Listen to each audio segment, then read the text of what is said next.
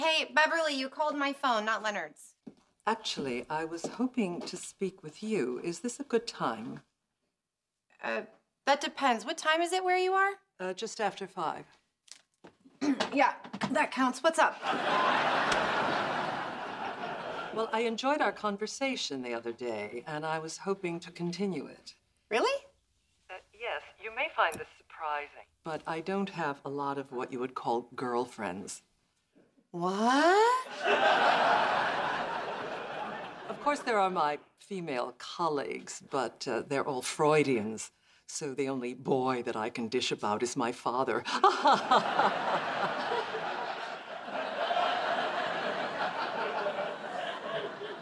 Well, I'm here for you. What do you want to talk about?